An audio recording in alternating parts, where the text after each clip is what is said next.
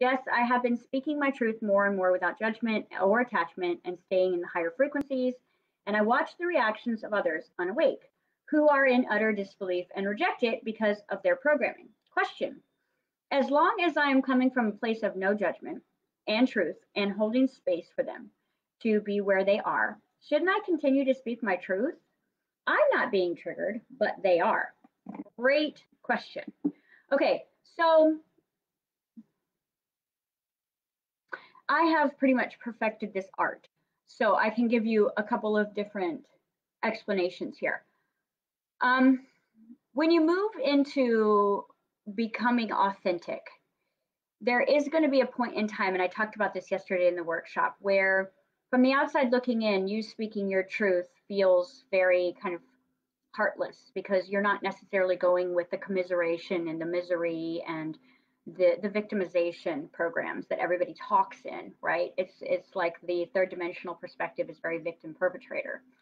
And if you're not either a victim or perpetrator, it's like, what language are you speaking? What is this? This is all for what reason? I don't get it. Racism is blah, blah, blah. And so here we are, the total black sheets of the black sheeps, the rainbow sheep, right? We walk in with our grand design formulas of speech and start talking about how divine everything is and how everything is awakening, not destruction. And people will look at us like we're growing horns out of our head, right?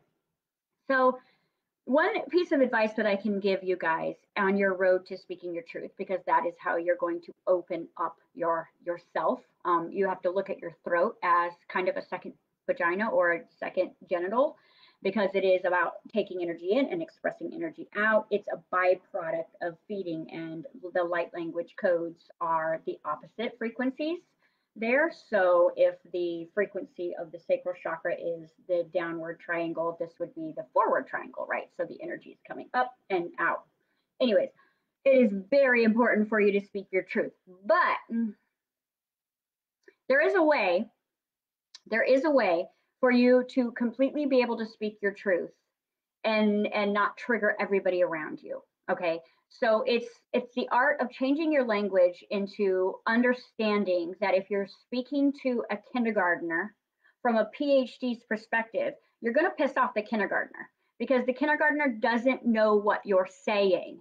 It hasn't gone through all of the elementary school and the junior high and life experience and dark night of the soul and blah blah blah blah, blah and moved into awareness and wisdom. It doesn't have the formula that you have. It's still throwing crayons across the room and crying over nap time, right? It's not computing. So you can continue to speak your truth, and if it doesn't trigger you, you are giving a gift. You're planting seeds all around for people to get irritated and pissed off, but then the light bulb come on. Or you can start with positive aspects within the person. You can use compassionate communication. You can use soul speak in your communication, because it's not so much about us having our righteous point of view, you guys. We know what we know. We know what we know.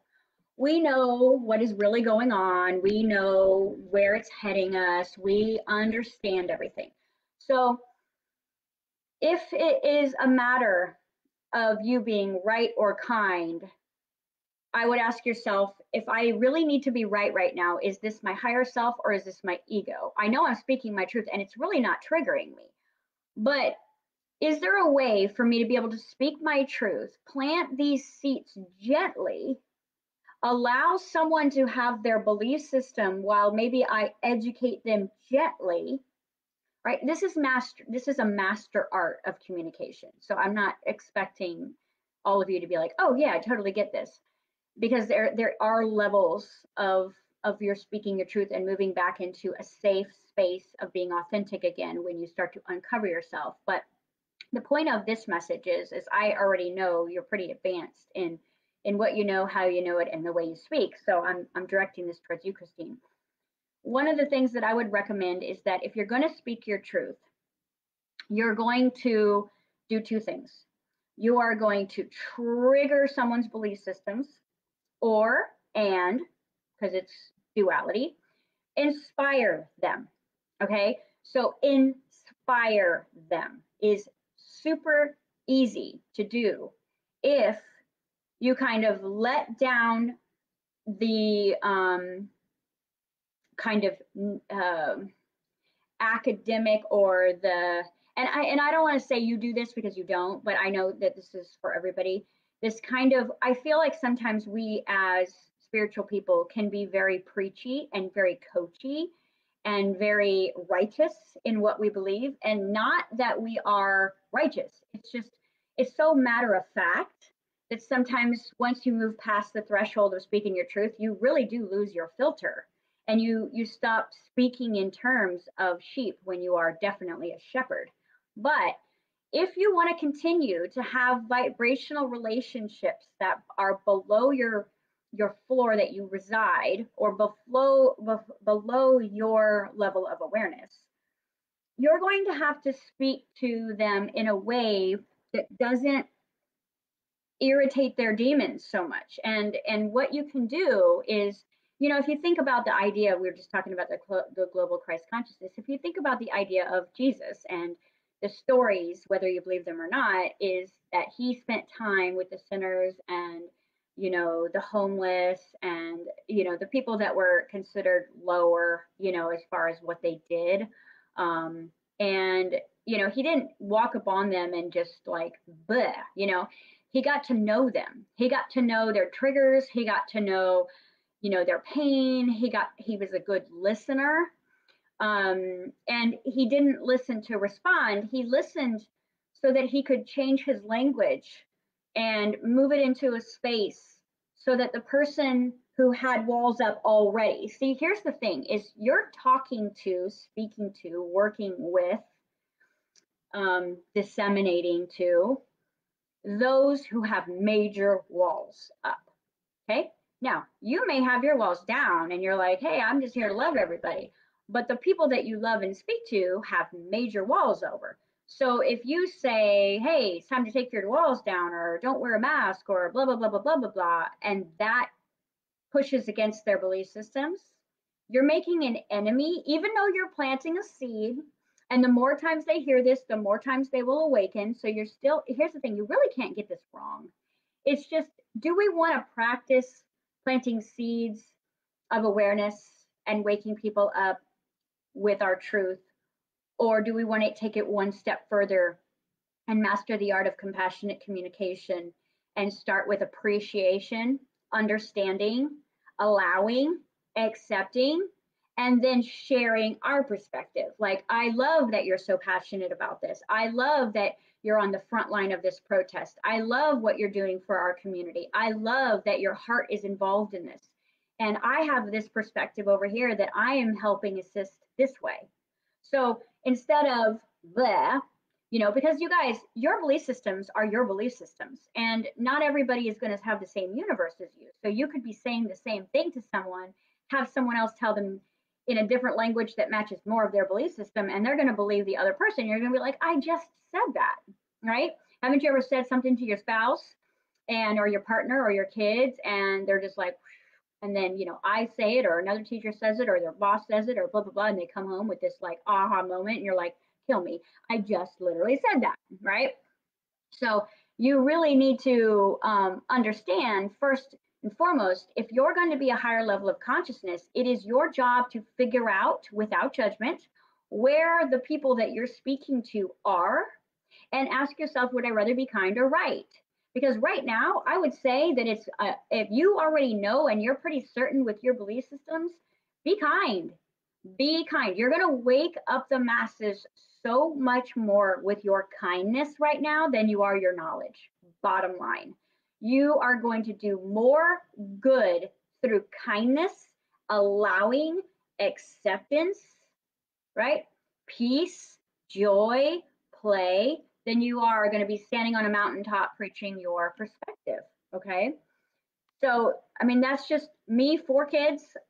I have all different levels of awareness and belief systems. And I notice that when I allow my children to vent and be and do, and then I demonstrate what I'm demonstrating, they always come back around and be like, Mom, what did you do that for? Or how come you did it that way?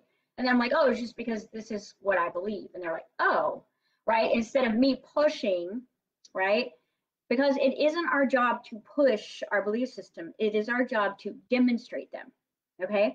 And I know you know this, but if you're triggering people out in the world, right, and you're going to, like, it's you could literally walk on eggshells for the rest of your life and still piss someone off. It's just something you're going to get used to. And remember, sometimes you're giving them love, sometimes you're giving them a box of darkness. Either one is incredible for their expansion.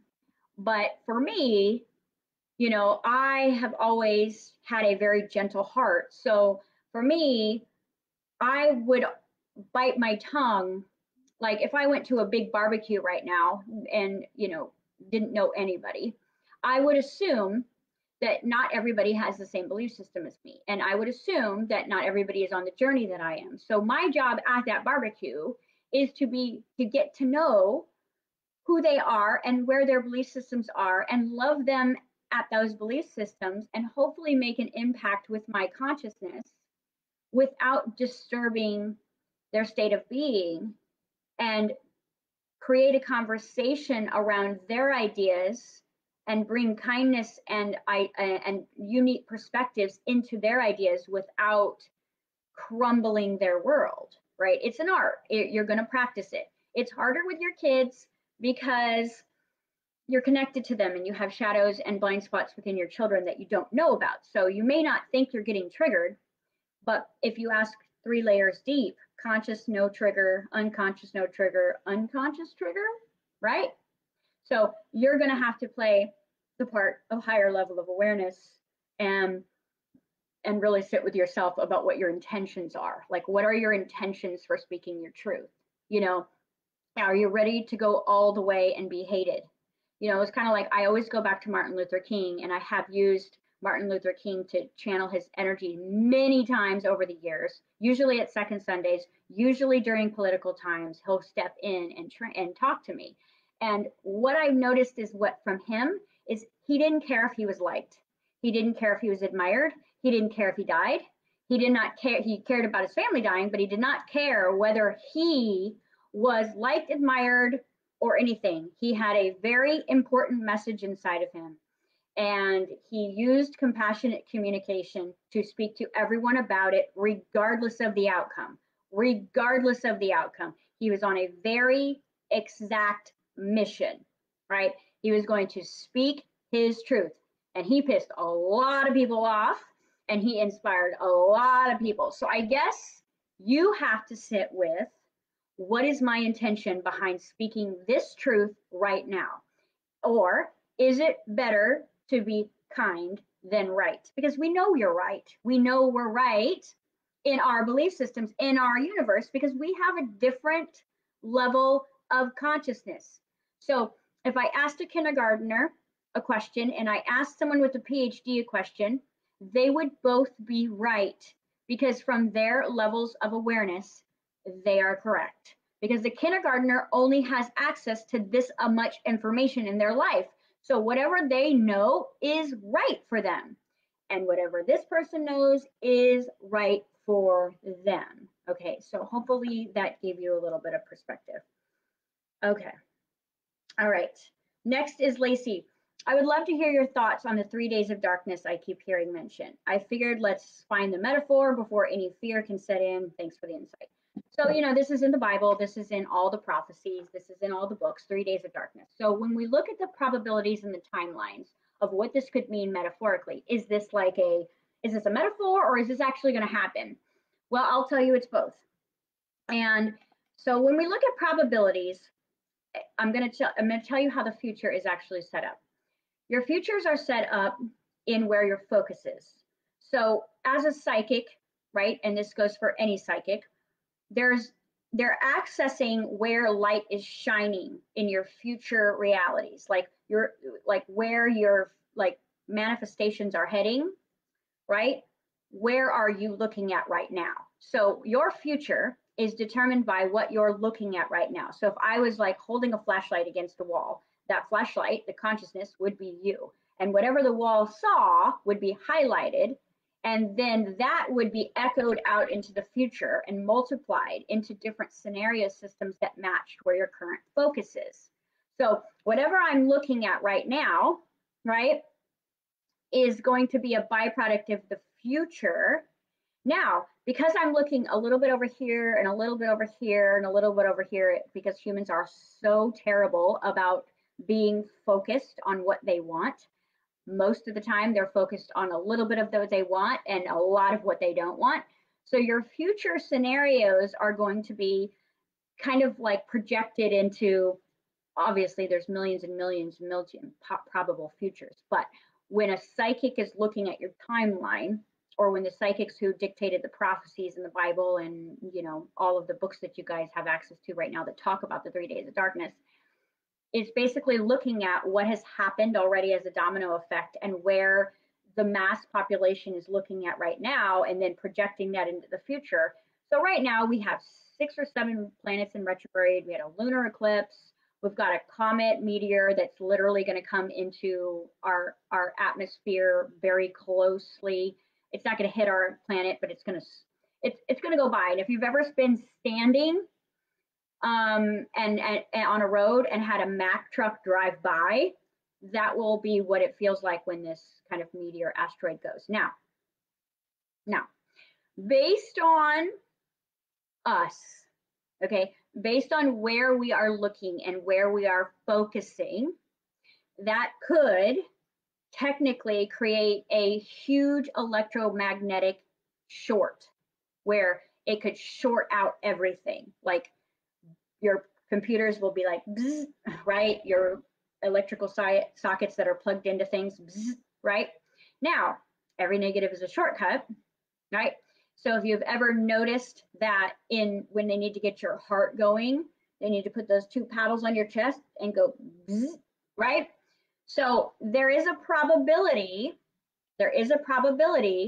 that we will experience this grand zap from this big shift of this, basically 6 or 7 planets in retrograde, which means are spinning backwards, and lunar eclipse, which means like moving into non-duality. That's the experience of new duality, sitting in a year 2020, which is basically non-duality and infinity, right? So duality equals non-duality, vision quest year, worlds moving. The world is aware right now that the world is changing. When they say this isn't a pandemic, it's an awakening. The reason why it's an awakening is because everybody's paying attention. Everybody's like, what's going to happen next?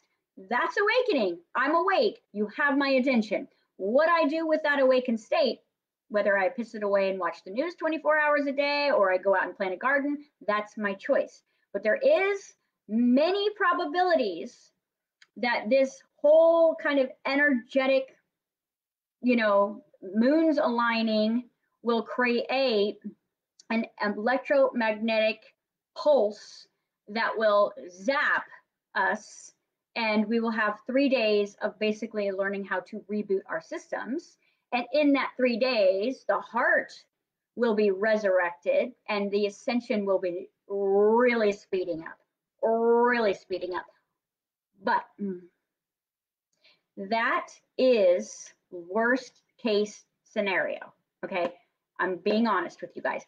That is the worst case scenario. There are also many probabilities where that doesn't happen.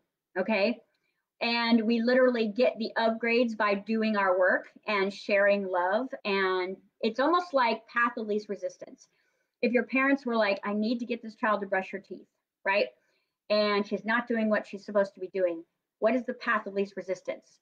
So right now, based on the timelines of the past, we are ridiculous in following through with what we say.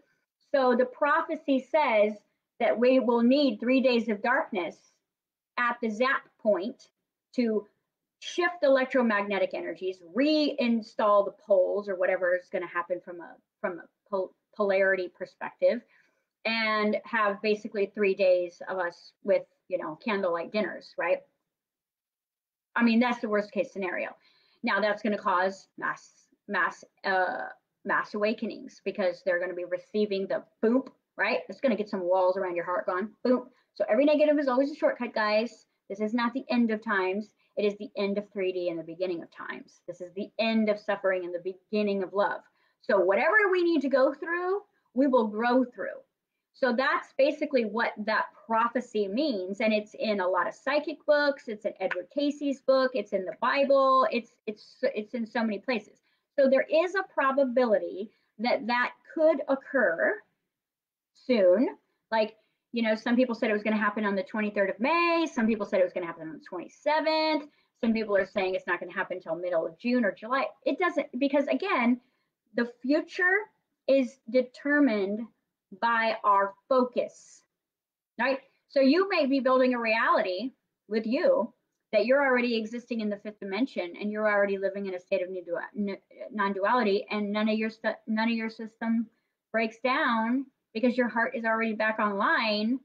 And I mean, let's I'm going to talk about this in Second Sunday, but which is going to be a really, really emotional Second Sunday because I got a lot of stuff to share with you. But isn't it interesting that they're rolling out 5G technology when we're moving into a state of fifth dimension?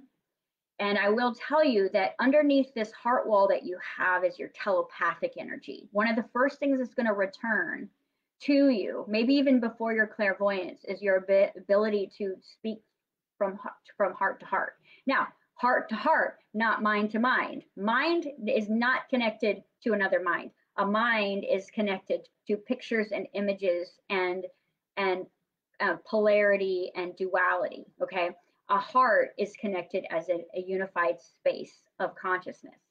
So one of the things that when your heart wall breaks down is you are going to return to being telepathic. Now, 5G technology is also telepathic.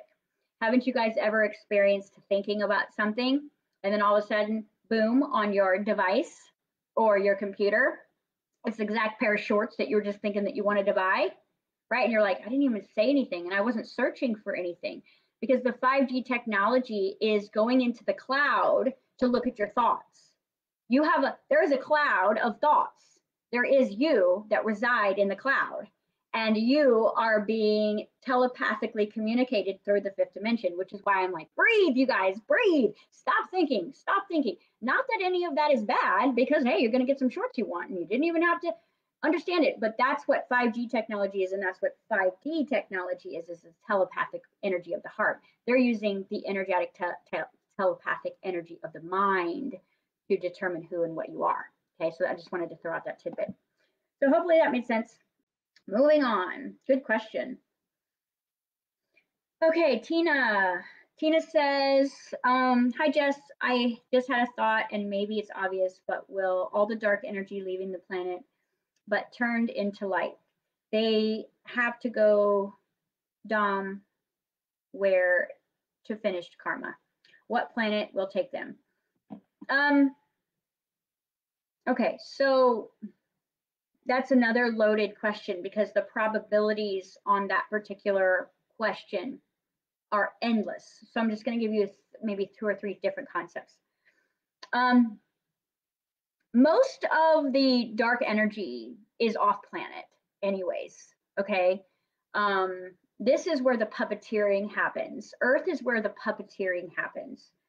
Most of the dark energy is residing outside of planet, and it's all using frequency and vibration to basically turn on the minions, right? And to turn on the frequencies. Now, I'm not saying that there's not dark energy that reside on the planet, but I'm talking about the really higher ups, like the higher ups, just like the higher ups of the Galactic Federation are not on Earth. They're not, okay? They are channeling the message to us, right? And then we're speaking that through our human bodies. So, because again, you have to understand with density and light, there's going to be beings that there's too much density on the planet to vibrate, which means they couldn't like breathe. That's a poor choice of word because it's not actually what's happening, but they wouldn't be able to, they would just create too much expansion on the planet with their consciousness. It's almost like if a sun dropped down on the planet, the whole planet would go. So they got to stay where they can vibrate. And dark energy the same. There's too much light on this planet for some of those darker energies, so they have to reside off planet, and they send the signals through the channeling effects, and then we go, either I'm unconscious and I go, oh, oh, I'm going to play out this dark energy, or I'm conscious, oh, I'm going to play out this light energy through my higher perspective. Okay. So that's a matter of like Earth is not linear and it's not one place. Earth is a multi-dimensional, it has several different atmospheres within the atmosphere, which means there is beings underneath the the earth that have their own atmosphere and their own communities and their own realities and their own lives, and there is beings in the atmosphere before, above what you see, before you get into what we would call the idea of space, because this is a holographic universe. So it's almost like when you walk into a sports bar, right? And you walk in and there's 100 different TVs on the wall and they're all playing different stories. That's Earth. Earth has tons and tons and tons of different dimensions that can broad stream a television show inside the sports bar. But that isn't that football team is not in the sports bar. They are broadcasting from somewhere else and they are shining in and having an experience in the sports bar, but also somewhere else. Hopefully I'm not confusing you, because now you're getting into the whole, whoo, this is really fun.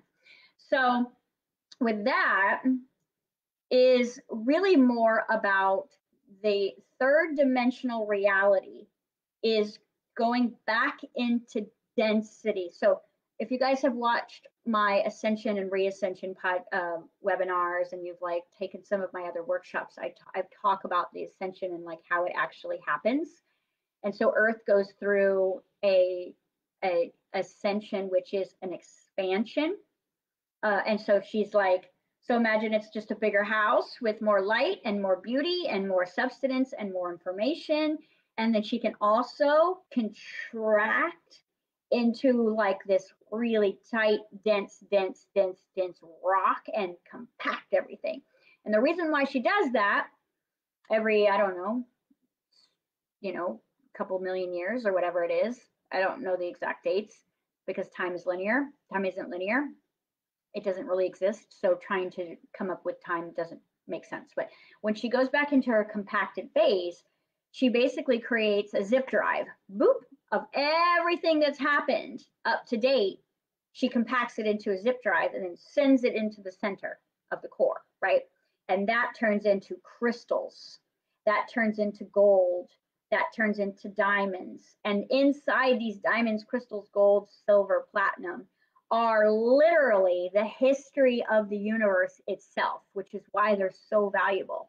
Now, when she expands, she's learning, she's growing, she's downloading, she's experiencing, and then she's like, okay, we're good. Now let's go back into our compact phase and let's zip drive everything. That's why they call Earth the living library, because she's stored everything that's ever happened in the universe right here. Okay, in the beings, in the plants, in the nature, in the air, in the clouds, in you, every one of us. So when she does that, we just came out of that. We just came out of that, which is what they call like the Big Bang or something, or all of a sudden dinosaurs are gone. Like, where'd they go? Well, they're in the hard drive now. They're in the zip drive. So we have the memory of them, but they're not walking on the planet now. Here we are now having our experience, and this too will go into an ascension and reascension phase.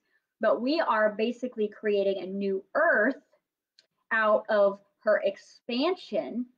Now, but because this is a free world planet, those who still choose to believe in suffering, in fear, in lack, in separation, will break off and have a whole new holographic experience, like a rerun of the third dimension, and they will be vibrating and living in the third dimension while you coherently vibrate in another reality. And all that's going to look like to you is that this person over there is living hell on earth and you're living heaven on earth, and you don't know why they keep making that choice, and you don't know why they keep getting hit by a car, and you don't know why they keep running out of money, because you never do.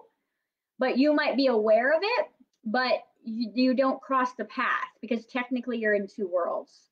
So it's not a matter of are they going to leave the planet. A lot of it's just going to integrate, and you are integrating back into yourself. You're bringing your fractal consciousness back in, you're healing your heart, you're moving into awareness, you're having an expanded reality, and that's going to help you shift into higher levels of the planet's experience, you're going to be more on her expansive process than her destructive process. Because basically what will happen is the more work you do, the more 3D will start disappearing in your eyes, and you'll start having family and friends that vibrate more like you, and the versions of you that you are moving into, there will be people, places, and things to support that, and opportunities to support that, and people to support that, and monies to support that, or economics to support that, because money will change.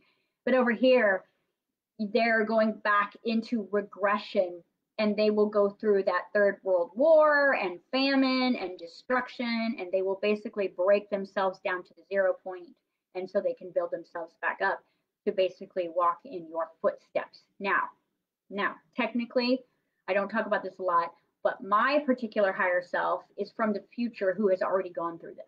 Like, I've already gone through this, and I'm channeling myself from future Earth. That's how I know love wins, right? I'm channeling myself through future Earth, where we've already gone through this process. And so I'm sending the signal to me, this version of me, that's now walking in the direction of forward motion, and giving myself the future coordinates of how we get there. That's why I'm so adamant with you guys and so passionate, because I'm like, look, this is already done. If we would just line up with joy, just go play, right? Stop buying into the fear, because it's going to take this longer. Okay. All right. So hopefully that made sense. Okay. I think we got time for one more. Okay. Adrienne, and then Kaylin, I will get to you Thursday morning. All right. Adrienne says, hey, Jess, not sure if you've covered this before, but wondering what your thoughts are on 5G and its reported effects. Okay, so I kind of talked about 5G a little bit. Now, I never see anything as bad or good. Everything is just, it's a possibility stuck in a limit, or it's a necessary evil for expansion, or it's awakening, or it's a pressurized growth formula. There is no bad and good. So when people are like 5G, I'm going, okay, we are moving into 5D. So as the darkness rises, the light rises. So 5G will have no effect on your body as long as you're doing your work. As long as you're doing your work. Now, what is your work?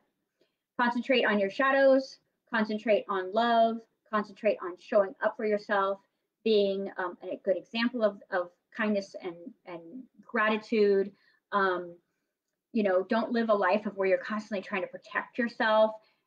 Really understand you create your own reality, how you create your own reality, how you vibrate, because your vibration that's coming out of your body is going to be much bigger than any poison they could put on earth. Okay. You are the antidote within your heart. Now, if you're not in your heart and you're in your head, 5G can be a messy mess, right? It can scramble frequencies, it can erase your mind, it can read your mind, it can make you really electromagnetically charged, but that comes from you not occupying your own space. That comes from you not being present. So shame on that, right? So your job, if you want to be bigger than 5G, you got to be 5D. Okay? All right, guys.